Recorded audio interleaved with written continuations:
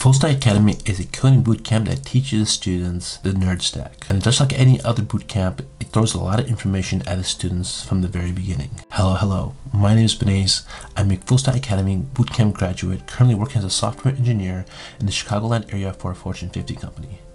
On this channel, I mentor bootcamp students and graduates and help others break into tech. In this video, I'm going to be sharing 5 things to help you navigate Fullstack Academy's immersive program if you're planning to attend it. So let's get right into it.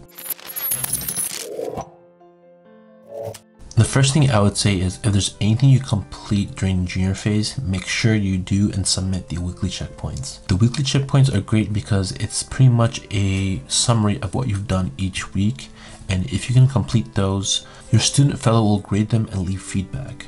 And at the end of the 6 weeks, when you're trying to get into senior phase, you have to pass a final checkpoint. And the final checkpoint is basically an accumulation of the 6 weekly checkpoints. So if you can do well enough on the weekly checkpoints, you'll be in good shape for the final checkpoint, which is kind of like this main test or the final exam before you move on to senior phase. If you're not doing well, then you at least have feedback to, improve on throughout the 6 weeks. So you know where your deficiencies are and you know what you're great at. So make sure you do the weekly checkpoints. Don't worry about finishing up any labs from each day after hours, after the program is done for that day. Focus on the weekly checkpoints, then you can go back to your student fellows and ask up any questions that you might have. Point number 2, speaking of student fellows, these are the people that you should definitely be taking advantage of. These are people that just finished the program, the immersive program, and they're there for your help. They are basically like your TAs. They'll grade you in your homework assignments. They'll guide you through any issues that you might have in terms of learning the code or the technology.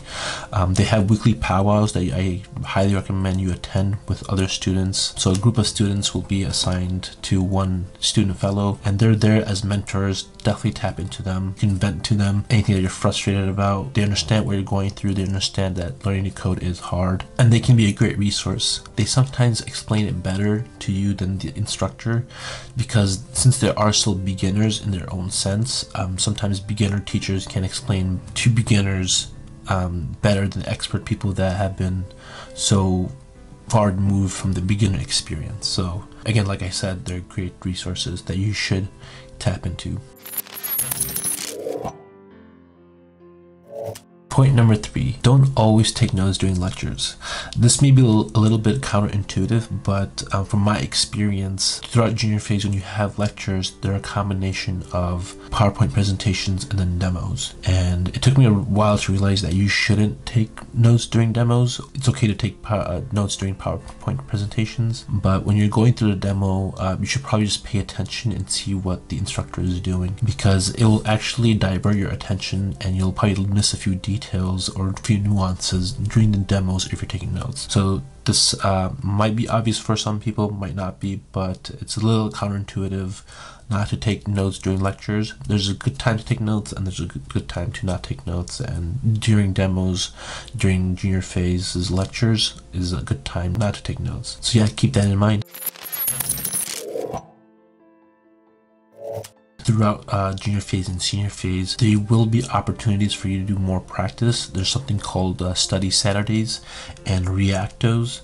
Make sure you attend those, especially throughout junior phase. You have Study Saturdays that allow you to get in more practice for the material you've learned in that week. This is something that's more optional. You don't have to do it on Saturdays. Usually Saturdays, Sundays are your days off, and you're not really expected to do much except for maybe do some self-study. But if you need more practice for your material, there's definitely Study Saturdays.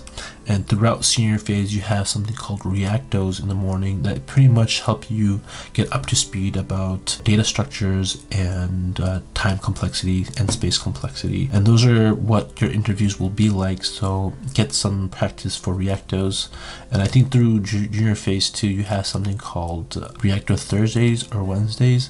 They're pretty much extra practice after hours during junior phase. So make sure you get those in if you need it. Point number 5. When it comes to senior phase, you'll be working on teams of 3 to 4 engineers and 2 to 3 projects. The projects you'll be working on is the Grace Shopper project, the Stackathon project, and the Capstone project. And these next 6 weeks will go by really fast. What I want you to do is take notes on the Capstone project and the Grace Shopper project. And you're going to be taking notes on the responsibilities you had as an individual on those teams, what kind of contributions you made to the project, and what impact it had on the overall application, and what impact it had on the team. Take notes on this because these notes will eventually become bullet points for each of these projects on your resume. And if you're curious on how to do that, make sure you subscribe so you get a notification when I come out with that video. And in that video, I'll go through exactly how I did it with my project. And this was my first tech resume, and if you've never done a tech resume before, this will be beneficial for you. But when it comes to the Stackathon project, this is your opportunity to show your employers what you're really passionate about and what you really like about tech.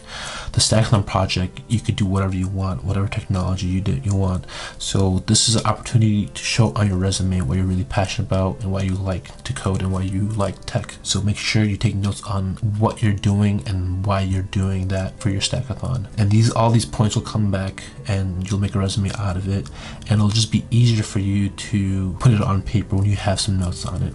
But yeah, those are my 5 tips. In case you missed it, make sure you do your weekly checkpoints. Make sure you have a good relationship with your student fellows. Don't take notes during demos, during junior phase, during the lectures. Get some practice on study Saturdays. And lastly, take some good notes about your contributions, responsibilities, and impact throughout senior phase for those team projects. If you found these tips helpful, make sure you subscribe to my channel, hit the like button, and I'll see you guys in the next one.